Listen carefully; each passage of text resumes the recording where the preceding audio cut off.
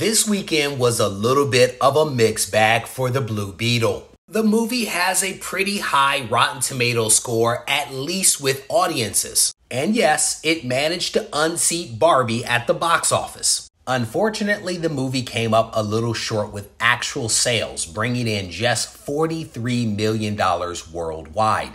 Some experts are saying that this movie needs to bring in at least $240 million to be considered successful. Thankfully, this is just the first weekend. Did you see the Blue Beetle this weekend? If so, sound off in the comment section and let me know what you thought. Oh yeah, they're also already talking sequel. Maybe.